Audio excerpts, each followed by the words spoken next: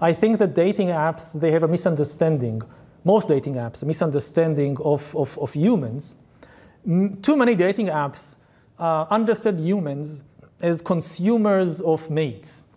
Like, you have the perfect mate out there, and the dating app just needs to give you, you're a consumer, and this is a product you consume. Yeah. So they bring you the product, and you try, this one is too dull, and this one is like this, and give me another product. And this is an entire misconception, because humans are not consumers of mates, they are producers of relationships. The difficult part starts after you meet the person. It's not about meeting Mr. Right, it's about doing the hard work of actually creating a relationship, which is something an app cannot do for you.